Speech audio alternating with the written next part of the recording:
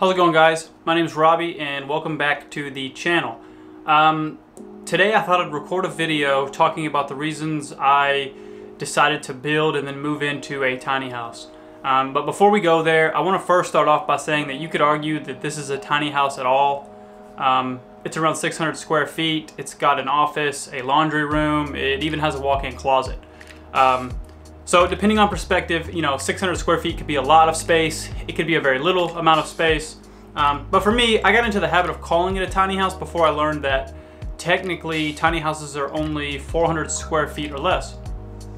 Either way, I'm gonna continue to call it that because it's certainly tiny to me. So with that out of the way, let's get right into it. The bottom line is really this. I am trying to remain as irresponsible as I can, responsibly. Let me explain.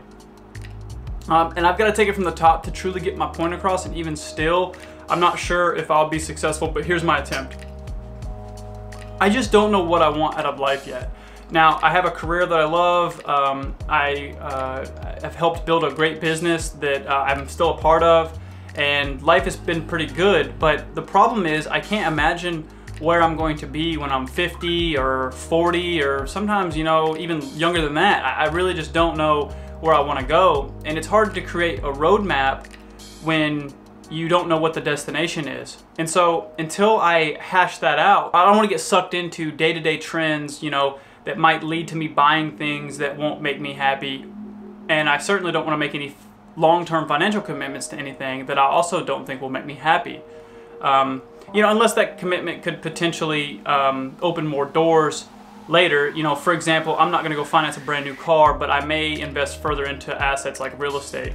And this is so that when opportunity comes knocking, I'll be in a position to capitalize, but not only financially, because financial is only one piece of the puzzle, but by living this way for a while, I also hope to free up some of what I'm going to call brain capital or brain bandwidth. You see, not only is living in this space that I've built the most financially responsible thing that I could have accomplished in that moment in time, there's a lot more to living in a small space than just financials. But before we get into that, I want to break down the financial situation very quickly. I was able to buy a very rentable property in the heart of Bowling Green, Kentucky. I was able to remodel it and then rent it to college students. After that, I remodeled the second structure on that property, and that's the structure that we're sitting in now. I rent the main structure to college students, like I said, and I live in the secondary structure. I actually get paid to live back here. Not only that, but by creating another living space, I've built more value in my property, and when I leave the property, I'll also be able to rent this space or even Airbnb this space, and so who knows. So I've future-proofed myself just a little bit there. Okay, so with that out of the way, it's important to further recognize that the simplicity of the living situation that I created. I've got a really small space, and that means that I can't just bring into the space whatever I want. I just don't have room for it, and because of that, it's hard to acquire more stuff, and that supports my goals of not buying things on a whim and keeps my space clutter-free, which helps with the brain capital issue. With the small space also comes the ability to quickly clean it. Moving into a new space also created the opportunity for me to be very conscious about the things that I brought into it from the start. I cut all of my things down to my essentials and then only bought things that I needed. So for instance, I bought 4 bowls, 4 plates. I've got a limited amount of forks and spoons. I've got 5 glasses. And these are just a few examples of the conscious decisions I made. I have enough of these things, or these items for example, to easily support 2 people. And also with, for instance, dishes, I don't have to spend a lot of time washing dishes because there's never a lot of dishes to wash.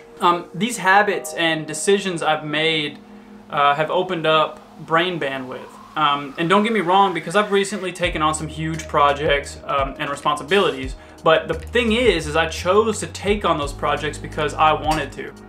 With financial and available brain capital, I'll not only be able to afford to take on projects that I want to, but enough bandwidth available to see them through completely and to do them the justice that they deserve.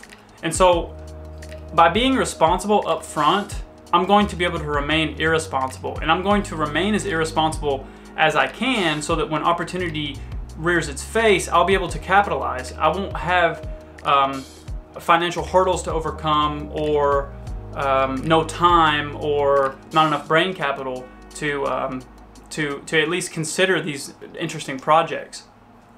That pretty much sums it up, and I want to close out this rant by saying that I understand that living in 600 square feet is just unreasonable for a lot of people, and I also recognize that compared to some people, I'm very lucky to be in the position that I'm in. But either way, I just wanted to make this video and explain to someone who's curious why one might want to live in such a small space. Or maybe I was just trying to justify it for myself. So either way, I'm going to leave it there.